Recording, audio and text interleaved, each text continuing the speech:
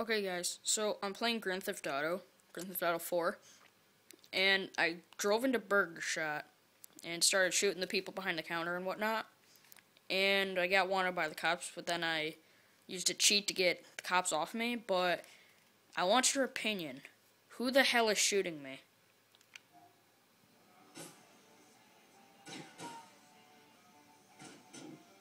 They're shooting at my car, but there's like nobody actually shooting. It's coming legit from the counter. I'm not shooting it. Look, my hands, I have absolutely nothing to do it. I'm not doing this. So, yeah. What the hell's shooting me? I just thought that was weird, sort of glitch, you know? Oh shit, my car's on fire. Now the police are shooting the ghost shooter.